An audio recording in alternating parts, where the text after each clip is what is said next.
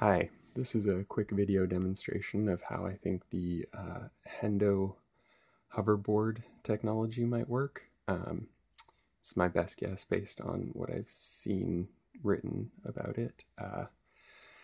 There's a mention of motors being involved, and yeah, it's old proven technology, so it makes sense that they used it.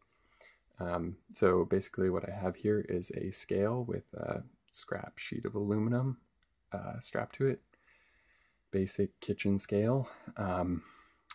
This is our, conducting but non-ferromagnetic surface. And then this is where the magic happens. This is a motor with a very cheap magnet array installed on it. From what I've read, the Henderson design uses a Hallback array. This is not that, but it does concentrate the magnetic fields to one side slightly.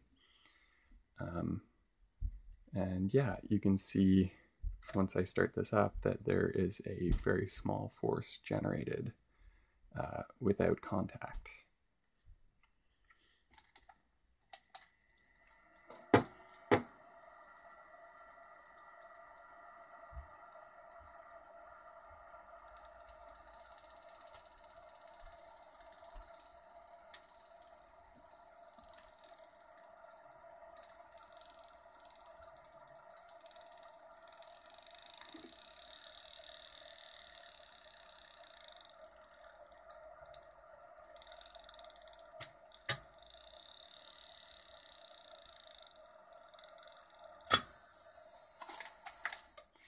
There we have device failure, but fairly good test of the idea.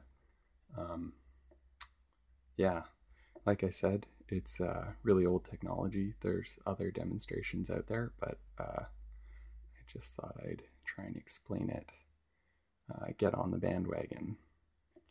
So, have a nice day.